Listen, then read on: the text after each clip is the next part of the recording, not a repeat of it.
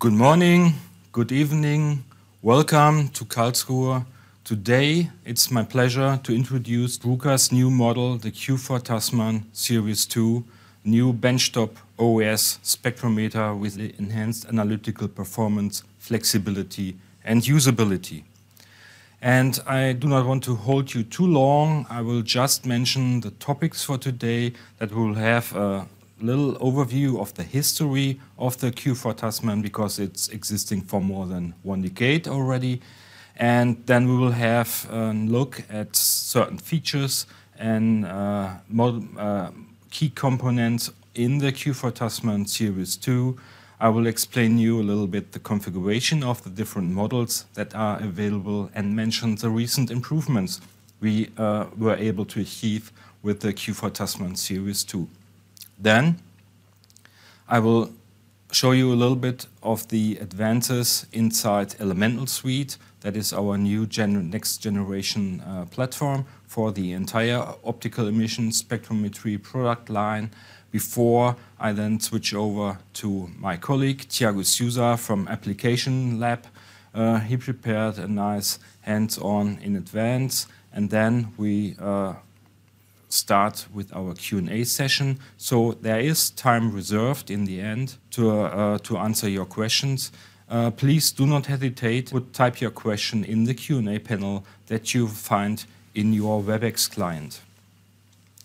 And with that having said, I just start, but I start with the typical requirements that a user has on SPARK optical emission spectrometry for metal analysis. As you all know, OES is the workhorse for all tasks of metal analysis. So it's an analytical tool with high flexibility. It's capable to do a full alloy analysis with an excellent data quality within a fraction of time what you have to do compared to WD-XRF. And additionally, OES is superior than for light elements, and it's also better suited for trace analysis and lower concentrations. The typical time for an analysis with this class of instruments is between 25 to 35 seconds. That depends a little bit on the matrix that you are analyzing and the material grade, so the special suballoy type that you're analyzing. Other benefits of OES, the sample preparation is relatively easy. Thiago will show you later on also a little bit of this. For the user requirements to make this a workhorse for metal analysis, users require highest reliability. That means you have a high uptime, even to run a quality control process. The system must be robust enough, even to withstand in harsh environments, like in the foundry, on the foundry floor. And the method itself, the analytics, must also be robust enough so that it works without headaches, even in the third shift. It must be additionally cost-effective, so you can expect moderate acquisition costs for an optical emission spectrometer compared to WD-XRF. You have low operational costs, and you are able to adopt to changing and future requirements. So, for example, including certain elements or extend calibration on certain elements when this becomes necessary. So this is an outline of the method OES and its application in the industry. Let's have just a brief look at the principle of OES.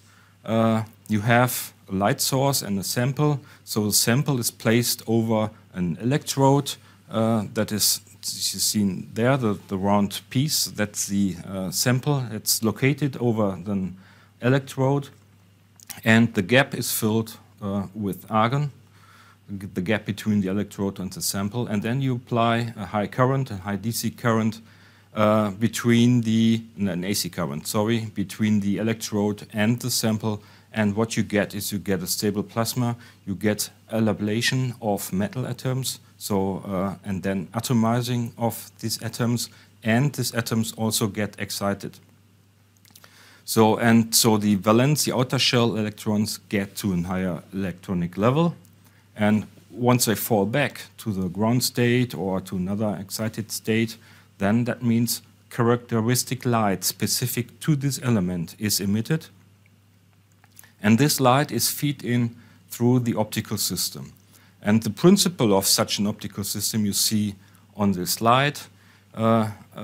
So that means the light is fed through a primary entrance slit onto a diffraction grating where the light is dispersed, and the focal plane of this grating that lives on the so-called Rowland circle, and that is the position where you position your detectors.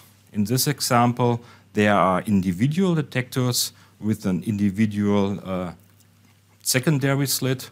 Usually in such a setup you use photomultiplier tubes. But here, and that's the other possibility, you can also place array detectors like CCDs or CMOS with several thousand pixels. So that is then your wavelength indication. And what you measure is the light intensity of this line at the specific wavelengths, because this correlates directly with the concentration of this atom in the material.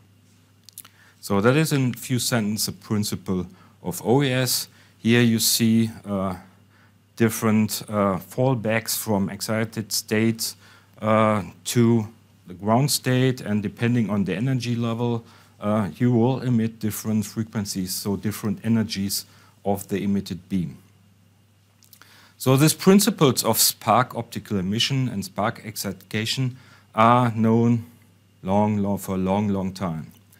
And historical and recent improvements in the hardware, in the electronic, but also in the methodology, in the analytic, and the way you evaluate the sample, the data, and so especially in the software, these resulted in many additional benefits over the last decades. And just to mention some, we have achieved shorter measurement times. We are now able to get better analytical quality of the data. We reduce the argon consumption and thus the operational costs of these systems. We have achieved higher uptimes with less regular maintenance requirements, and introduced also advanced data evaluation algorithms. For example, that some of them are used for the analysis of non-metallic inclusions in steel. But that's another story. It's not related to the Q4 TASMAN at this point. Then, the biggest benefit maybe is the way the user operates the system and the ease of use and the intuitivity of the software and its interface, because it must be capable to be run even in the third shift.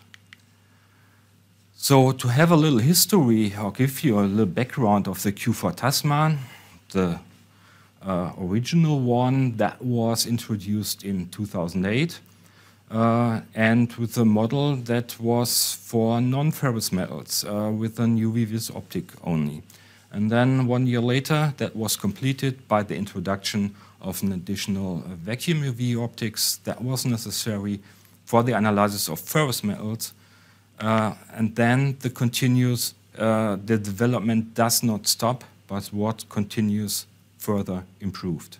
So to give you an example, all 10 bases are available for the Q4 TASMAN. That means iron, aluminium, copper, nickel, cobalt, magnesium, titanium, lead, tin, and zinc, for example. We have introduced new generations of this digital spark generator, the so-called source that creates the plasma and the spark. And we also, that relates to improved source curves because you have a certain function that improves the ablation and the sample preparation of the material. We introduced high-resolution CCD sensors in the TASMAN with clear spectrum technology. That is an advanced interpolation and unfolding of overlaid peaks. then that improves dramatically the analytical precision and performance. And we have also done many improvements on the spark stand, the way you operate and the way you use the sample, and how it handles the argon flow. So one example is the introduction of the coaxial argon flow and a new gas distribution model that was introduced during this time. And during this time, something else happened because we switched to a complete new software platform to Elemental Suite. That is our next generation software. And a lot of developments happened on this software side, also together with the algorithms applied to evaluate the data. So as our development continues constantly, also the evolution of the metals and the alloys, that continues also. So we are at Bruker continuously driving also the improvement of our analysis to deliver you a solution that lets you achieve your goals faster, more reliable, and more cost-effective than before. And the outcome of our striving for perfection is the Q4 TASMAN Series 2. And with that having said, I want to give you an impression of the visual changes that we have. So on the left side, you see the old model. On the right side, you see our new Q4 TASMAN Series 2. So we did not change only the colors, also the housing is a little bit different. We improved the thermal insulation and the robustness against dust of this housing. We have new fresh colors, and we also introduced new push buttons that are lit and give you a status indication of what the system is doing currently. You will see it later in a demo session. At the heart of any spectrometer, you will find the optical system in the spectrometer. And here, Bruker, with the Q4 TASMAN, we introduced MultiVision. MultiVision is an innovative dual optic concept, and the first optic that I want to discuss with you is the vacuum UV optics. Vacuum UV optics means far beyond, below 200 nanometers wavelengths that will be completely absorbed by air, by moisture, and other contaminants in the system. So that is why I call it vacuum UV. Usually you would apply a high vacuum, but it's also possible in the wavelengths that we use, and this optic works from 130 to 200 nanometers, to use argon, so a transparent inert gas as a purge gas. So, and these optics are one reason to split the optic and not work with one big one, is because we need a higher resolution at this wavelengths for the challenging analytical emission lines that are there. And these are quite important lines, especially for steel. So another reason to do this is you would need another light coupling. So the vacuum UV optic is coupled via a direct light pass from the spark stand into the entrance slit of the system. You see this here. That is this behind this window. That is the light channel that guides the light into the optic, into the vacuum UV optic. This optic is purged with argon for highest UV transparency. The sensors that are used inside the system, you see the sensors there, the blue colored things. These are PCBs for the sensors. Sensors are below. We use these sensors with highest quantum efficiency in this wavelength range. The optical system also has a low internal volume, an improved purge design, and careful selection of the materials used inside the system. Why I mention this? Because the setup and the building of reliable vacuum UV optics, so in this wavelength, is tricky. You want to minimize the argon consumption for purge. That is what requires a low internal volume. And also you want to minimize any evaporation of the material itself that could be photoionized and coat your optical components. and these must be purged out quite efficiently. And the other reason is to have a low internal surface, so in a low, let's say, chance for evaporation of some contaminants. So these are all reasons to split the optical system in a vacuum UV optic with this special characteristics, because only then you would receive such an outstanding performance, the reduced argon consumption for the purge that we have, and this high long-term reliability that we can achieve with these optics in the Q4 TASMAN Series 2. The other part of MultiVision is the UV-Vis. Vis means visual optics, so that covers a wavelength from 190 to 620 nanometers, making use of an optimized Rowland grating, and the entrance into this optics, the light transmission, is done via a special fiber light optics, which is capable even for deep UV transmission below 200 nanometers, and is very, very long life, especially against solarization by hard UV radiation. So, and with this setup, this optic is not purged, so there is dry air in principle, ambient air in it.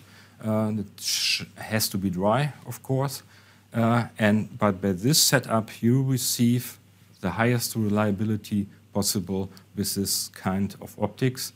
I have to mention, okay, both optics, that applies to both. They feature high-resolution sensors with an 8-micron pitch size on the pixels. They have temperature stabilization, and additionally, you can have optional an active thermal control system that works by Peltier-to-air cooling and holds the temperature constant with a variance between only 0.5 degrees C. It's also beneficial for the noise, the readout noise of the sensors, because this is lowered. So it might be an option to think over if it's useful, especially when you work in a non-air-conditioned environment. So that brings me now to the available models that relate due to the split of the optics. So, and the Q4 TASMAN is available in 3 models, and we start with the Q4 TASMAN 200. That is ideal for all non-ferrous applications where the elements in the vacuum UV range are not required. And it's the most affordable system, of course, from all 3 models. And then the next one that comes is the TASMAN 170. That starts from wavelengths cover age 170 nanometers upwards. So that means it has the vacuum UV optics installed, but not fully equipped. And that is the choice for ferrous applications because it brings capabilities for important elements like carbon, phosphorus, sulfur, arsenic, tin, and boron. The last one, the most powerful variant of our Q4 TASMAN Series 2 is the TASMAN 130. There the vacuum UV optic is fully equipped, and that is capable to do analysis of challenging lines like nitrogen, low nitrogen in steel, and even oxygen in copper. So that becomes possible with the Q4 TASMAN 130. There are other advances, like, for example, we introduced recently a new optimized source, spark source, that we call SmartSpark. That is our new optimized digital spark source that produces ultra-stable sparks in a frequency range between 500 kilohertz to 1000 kilohertz, so 1 megahertz. It provides very high excitation power, so peak current on the peak and of the discharge curve. That makes it suitable for all matrices. And it also applies matrix-optimized high-energetic pre-sparking that prepares really perfectly the sample before the measurement really starts. We have a simple preparation step an homogenization step in of the sample surface, and the strict timing of the functionality of this spark with these variable discharge times that allows you application-specific fine-tuning of spark parameters. So that's very important for future improvements on the analytic. And in the end, that is delivering you an improved analytical precision, shorter time to results, because you can maybe cut some comfort times that have been there, some times, so you get somewhat shorter time to result. You get definitely an improved long-term stability by this high-precision SmartSpark source, and in conjunction with the coaxial argon flow, what I will explain you later on the next slide, you also end up with a lower argon consumption of the system. So that brings me to the spark stand. That's another very nice feature of the Q4 TASMAN Series 2. That is large enough, the sample stage, to accept large samples. It's robust, and it's operated, or the sample is held in position by a pneumatic actuated sample clamp that accepts samples with a height of 120 millimeters. That's quite huge. And it's easy to operate by just a button and brings you improved operational safety and, of course, convenience, because you don't need to fiddle with mechanical levers or whatever. And another benefit that it has, or that arises, is it assures a constant pressure of the sample to the spark stand plate. And that is what you see here, the sample on the spark stand plate, and there you have the tungsten electrode shimmed by a non-conductive ceramics. And the coaxial argon flow are the little red arrows that are around the tungsten electrode. So that it means you're shooting or pushing argon out of the electrode onto the sample. So that is where you need it. You need the argon at the burn spot and not in the remaining volume. On the burn spot, it's quite important to have it to avoid any back diffusion of ambient air if your seal of the sample to the sole is not perfect. So that improves the situation dramatically, and that enables us also to eliminate the need for a standby flow on this spark stand, so further decreasing the argon consumption of the system. It also improved the analytical quality with samples of irregular shape, like you often have small pieces, nuts, bolts, and so on, wires, tubes, faults, and so on, that need to be measured or to be analyzed. And that is easily achievable by the usage of adapters, and also supported or beneficial is this coaxial argon flow that we have in the spark stand. That brings me to the analytic and the analytical program, the new one that we have for the Q4 TASMAN Series 2.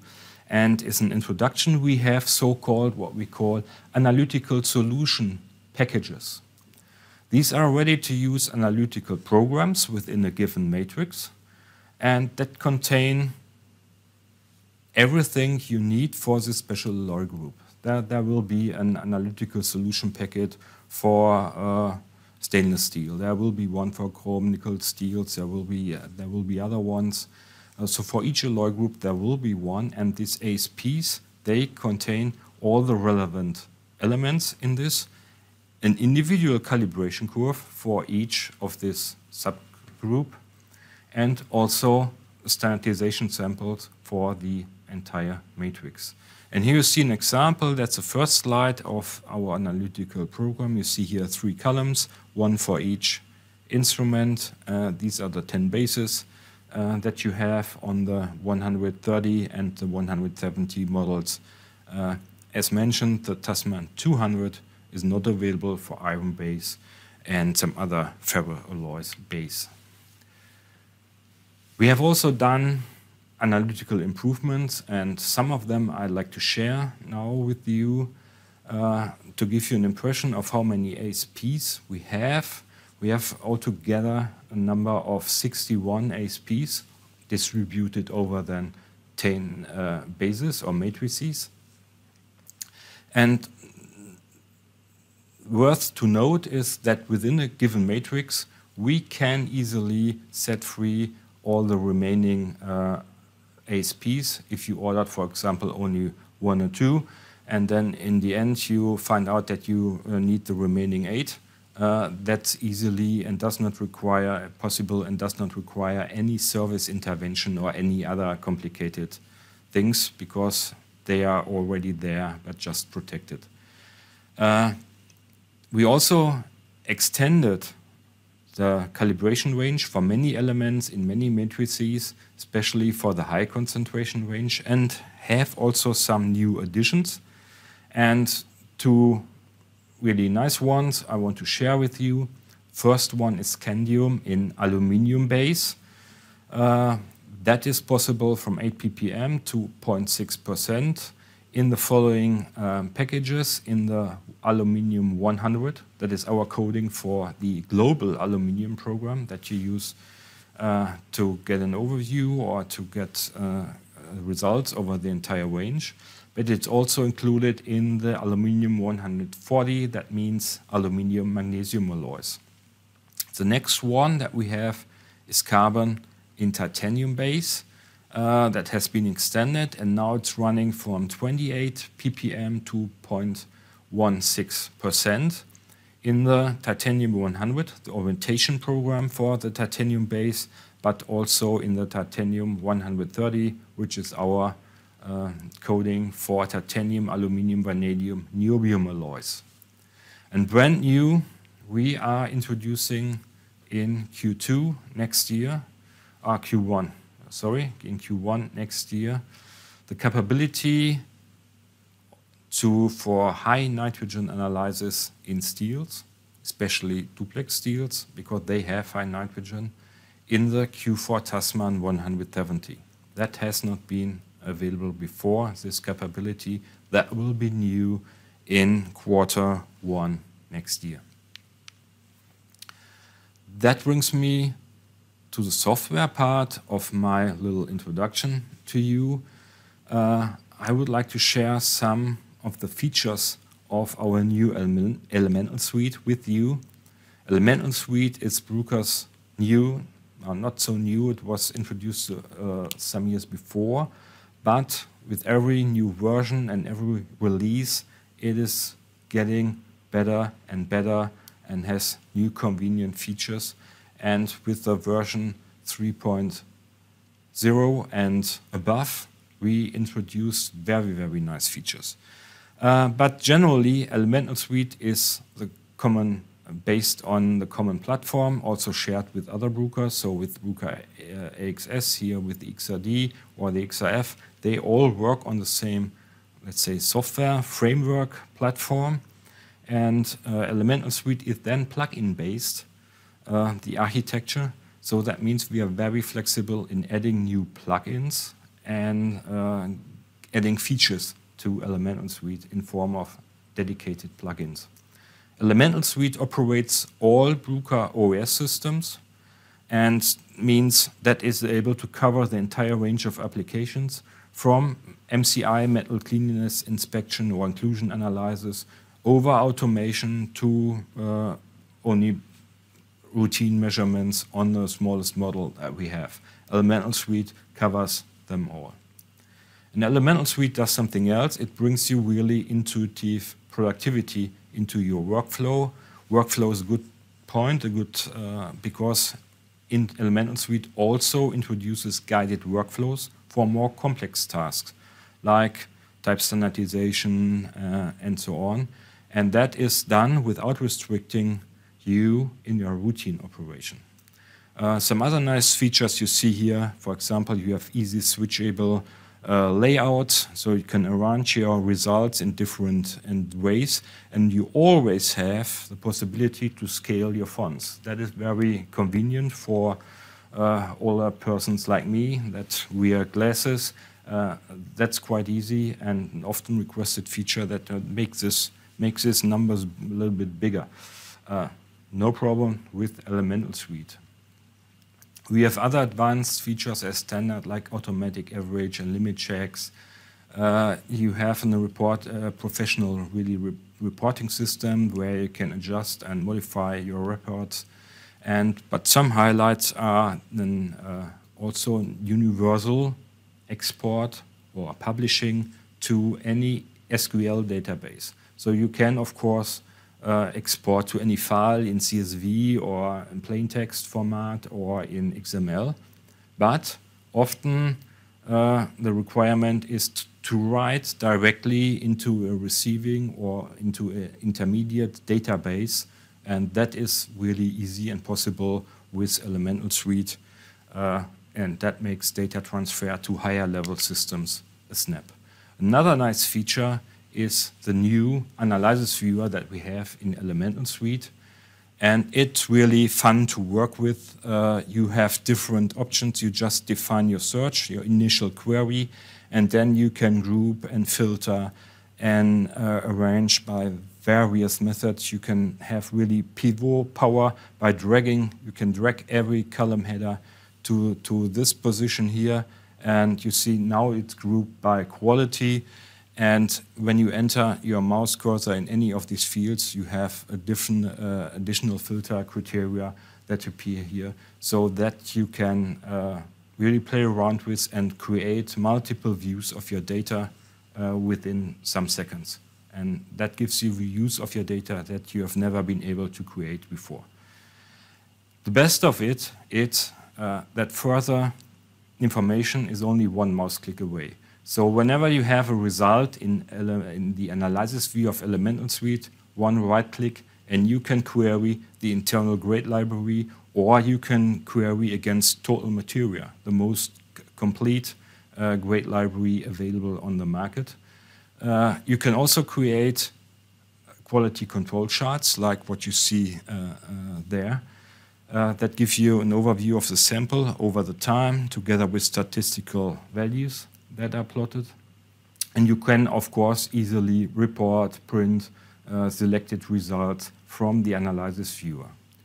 So, and that is a so nice feature that many customers, they can get rid of a dedicated LIMS system or some data administration that they have been required in the past, in addition to the operating software for OES.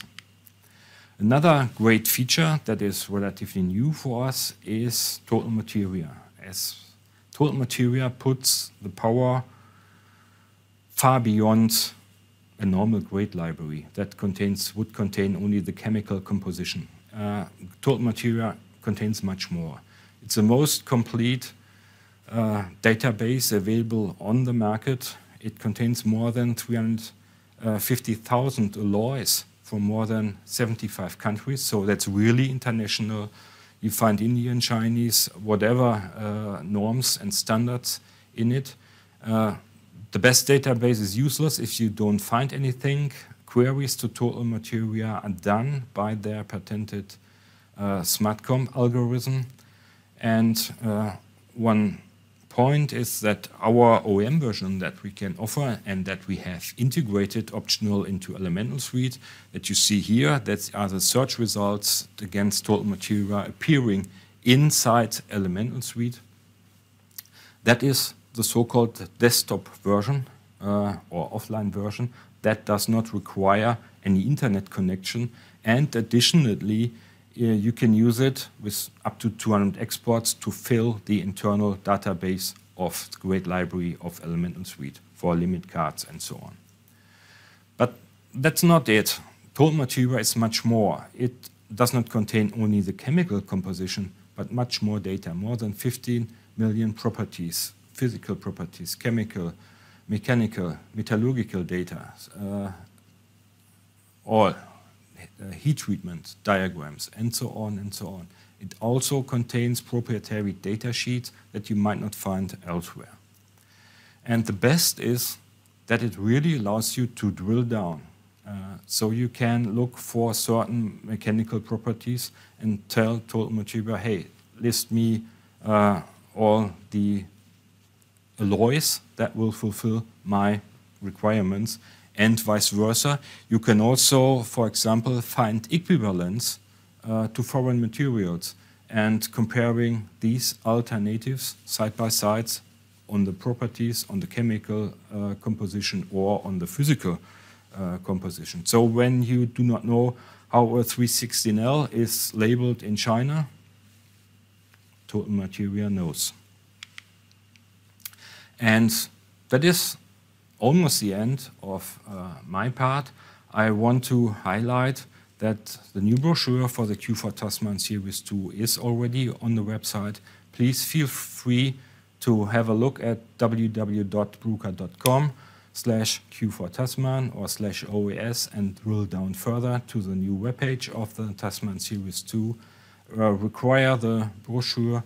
If you are interested, inquire with our worldwide sales channel. And last but not least, if you are further interested, you see us again when you request a video demonstration of the Q4 TASMAN Series 2.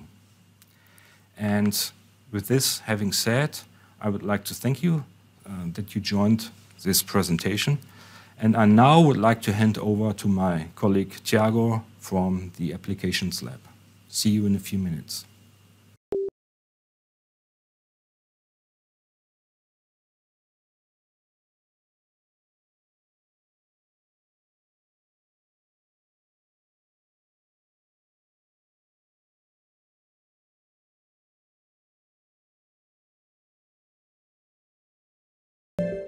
Welcome everybody to our OES Application Lab in Karlsruhe, Germany.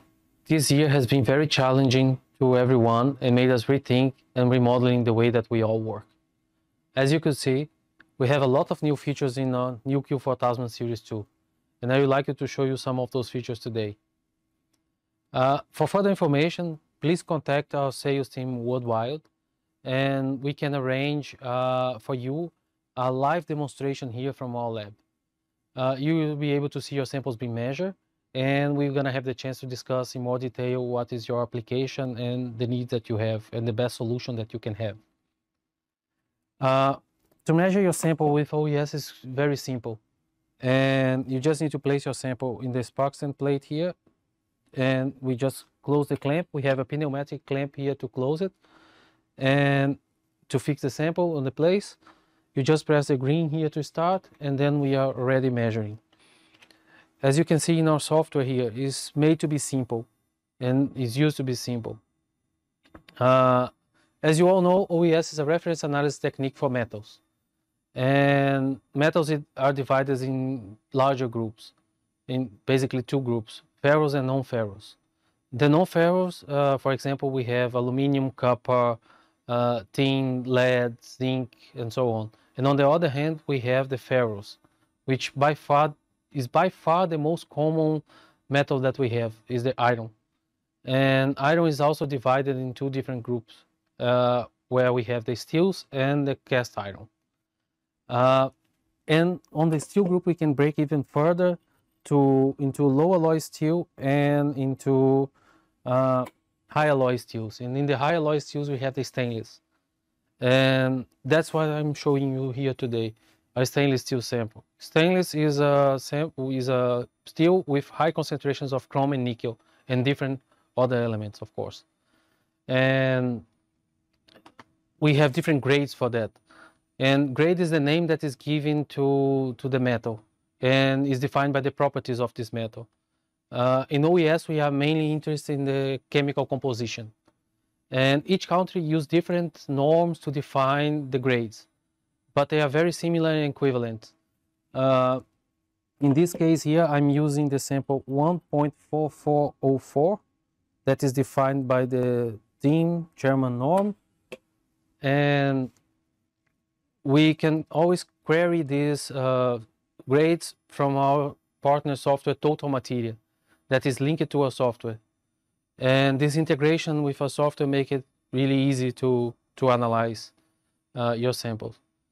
Here we can enter the sample ID field, and search in the database for the grade. You can have your own internal database that you can search for the materials. Here I have a big one, and you can add the material that you're looking for, the grade, so 1.4404. And by the way, this is also well known as stainless steel 316L. So a lot of people know that by the 316L. Then if you just save and close, now we can see in the screen here, we are having the giving ranges for this element. For the definition for this element. So for carbon, for example, we can go up to 0.03. For chrome, we have 16.5% up to 18.5%. And in nickel, we have 10 up to 13% and so on. And that's what defines the grade here. And that's what we are looking for with OES, to have a reliable measurement of your sample that you can define the chemical composition of your metal. Once you're done with your measurement, so you can just click in the complete analysis, and you're gonna save this in our internal database. And after that, you can query and check what the measurements were made with the system and keep the controlling of it. But another important thing to have a good analytics, that it's a common question, is to have the sample preparation done well. The sample preparation is done by two methods, basically, the most common ones, grinding and milling. I prepare my sample by grinding here, so just quick as the measurement with OES, you just need to place a sample with sanded paper, and then you have your sample prepared and it's ready to measure with your system. Coming back to our software, so just to finalize here, I'm gonna do another measurement for you. And that's what we're looking for. So the repeatability and how precise it is, your measurement. So you can see here in view analysis, you can also change the view. Then you're gonna have this sort of view is most preferable where you have a big screen. So you can use this one to see it. Here we having everything in the range and in the specification. And I personally prefer the other view, this one, where you can see everything, and that's what we're looking for. So the repeatability of the measurements. You see here, we have really good, reliable values with this sample. So now just complete the analysis and show you quickly the view analysis here, the internal database that I mentioned before. We have it here, the sample that we measure now, and the timestamp, and the single measurements, and all the other elements here, the average value and so on, and all the measurements that were made before. So, and then I would like to thank you and hope to hear from you soon. And let's go back to the studio, because now we're gonna check for the questions that you may have. Thank you very much. Bye.